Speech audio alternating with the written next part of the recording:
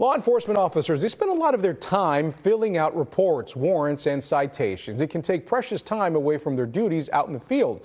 That's where AI comes in. Community reporter Nicole Nielsen takes you to Kaufman County to show you how one department is using the tech to spend more time protecting you.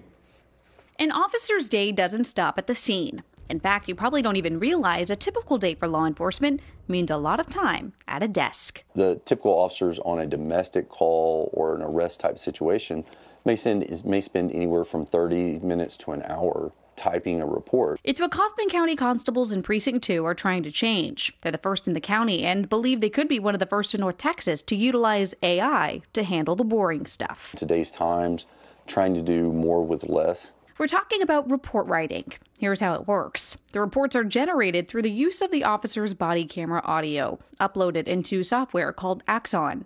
To show you, we tried it out during our interview. Records the video and the audio of the whole incident. On a domestic call. Officers have been taught to speak very clear and describe any incident in depth out loud. That way, the AI can do its job. The video is then uploaded into our database.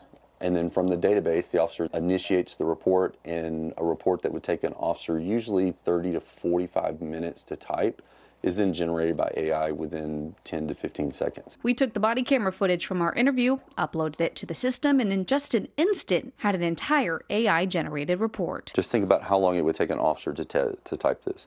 It's pretty intelligent. Detective John Odom says it's been game-changing. Sometimes things will happen so fast, and it picks up really well. If somebody's talking really light, it'll pick it up and it'll put it into text. Though the officers still have to manually read it over, add in names, and make any corrections, it maximizes efficiency. We did see roughly a 90% reduction in report writing time. The quality of the reports were increased dramatically. They say they're saving about 2,000 man-hours a year, which means more officers are now back in the field doing what they do best. In Kaufman County, Nicole Nielsen, CBS News, Texas.